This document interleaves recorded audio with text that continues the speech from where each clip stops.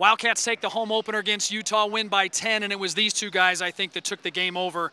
It kind of reminded me of a Patriots game. Tom Brady to Gronkowski. You put the ball on the money so many times tonight.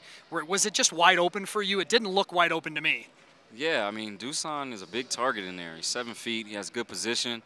And every time he's open, I mean, you got to throw him the ball. I mean, he doesn't miss many times around the rim. So every time he was open tonight, I tried to give him the ball, and he really made it shot.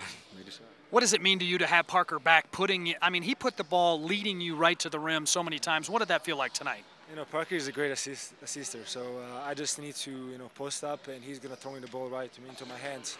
So I didn't really do a lot of things. All credit goes to Parker because every time when he threw me the ball, that was either dunk or easy layup. Utah didn't go away, Parker. They kept coming at you. What was difficult tonight to defend them? Well, they got good players, and then, their coach runs good offense. He's a good coach. He knows what he's doing, and, their guards are really strong to the rim. And, the bigs really hurt us a little bit, but that's Pac-12 play. You're never going to have a clean, victory, and, we're always ready for hard-fought victories. I thought the bigs have continued to play well again, Dusan. You guys out-rebounded a good rebounding team by 11. Talk a little bit about that advantage you guys had in the low block.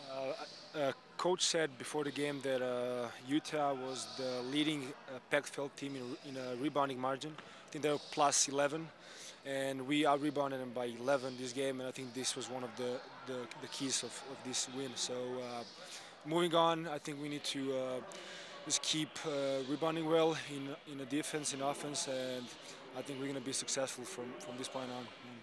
I know you guys haven't seen any tape most likely on Colorado, but what do you remember from the Buffs last year? Well, they're scrappy. They got good guards, and, they rebound the ball really well, offensively and defensively. So, we're just going to have to box out, defense to offense, and play really hard. Well, the Wildcats get their home opener, try to finish out the sweep against the Utah-Colorado schools on Saturday night.